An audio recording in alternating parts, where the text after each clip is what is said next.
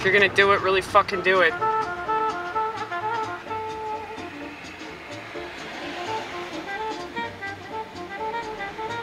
Alright.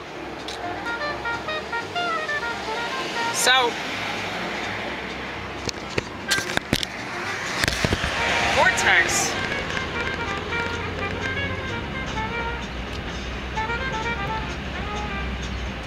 I just had lunch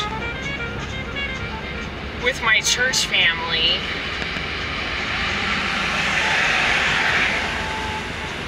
Why is it so hard to do things like that?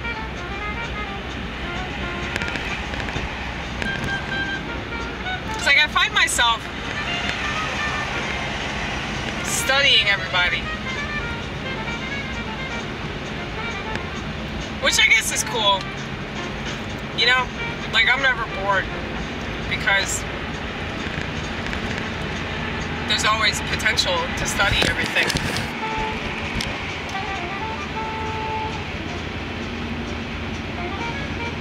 And I can always just look around and make assessments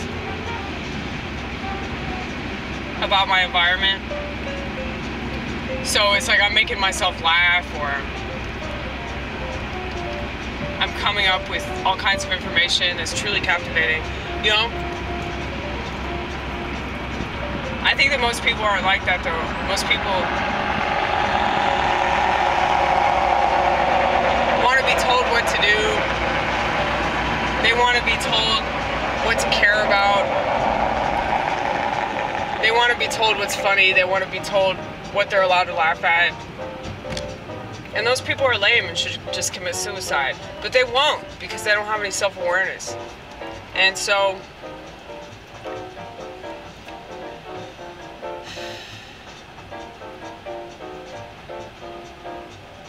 I know I talk about that a lot. Like how more people had self-awareness, they don't commit suicide. It's true. Well, if they had awareness in general. Because with self-awareness comes world awareness.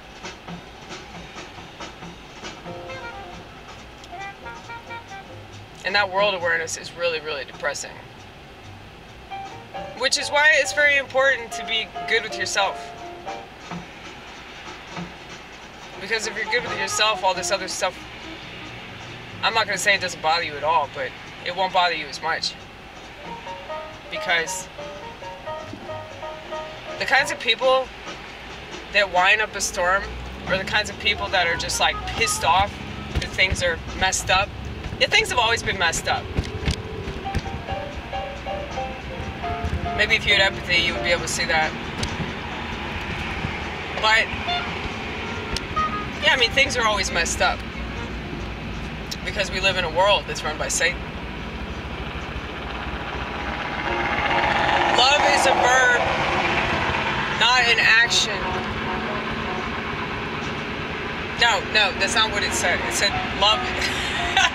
You fucked that up. Yeah, we just saw a church billboard that said, love is a verb. It's an action, not a feeling. That's true. It's very, very true.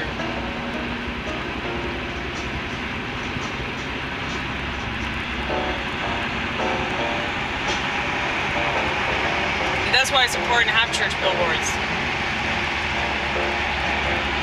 Especially if there's not anything good going on at the church, you know, at least you have a billboard that's decent, that can make people think.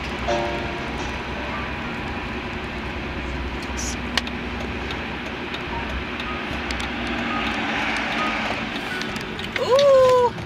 Ooh!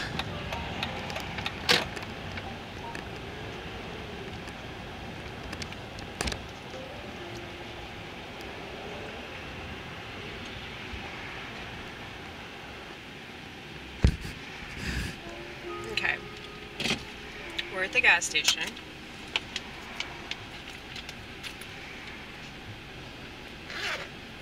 I'm sure gas prices are gonna skyrocket.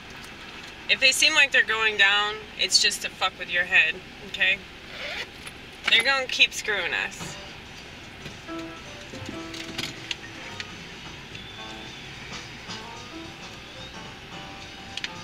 It's like everything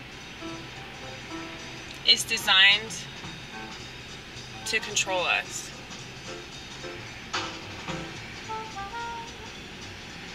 So like our whole society, the way that everything is set up, it's designed to make us trust everything but God. So we trust the way that we've been programmed. You know, things that we've been taught about our country, things that we've been taught about history, okay? It's so crazy to me, like, how people are so shocked by evil in this world.